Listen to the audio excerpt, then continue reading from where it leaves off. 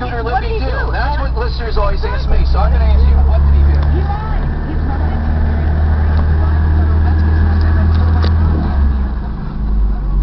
That's why he got in trouble. But then the follow-up, of course, was, well, why is he getting off? You know, how come he gets off? Yeah. And to try to explain What did you say? oh, the commutation, it's not a burden, blah, blah, blah, blah, blah.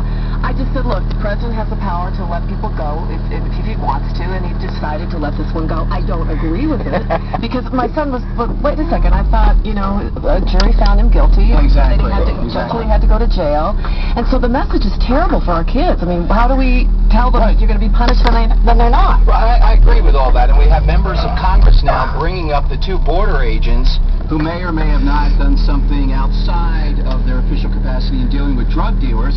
Why don't we commute their sentence? I think